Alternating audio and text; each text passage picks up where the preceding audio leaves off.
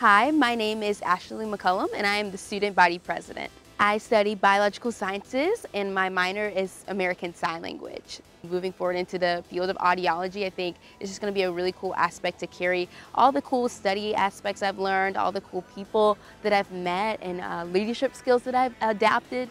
Student Body President was something that I just really felt I wanted to serve at Clemson in a bigger and better capacity. It's a really cool opportunity to meet so many people out of my box, so many people that may not have the same experiences as me and get to represent them. I'm just super excited and looking forward to just having this next senior year and all the fun things that it has to offer, but also getting to work and being able to meet new people and be the full mouthpiece for students for sure.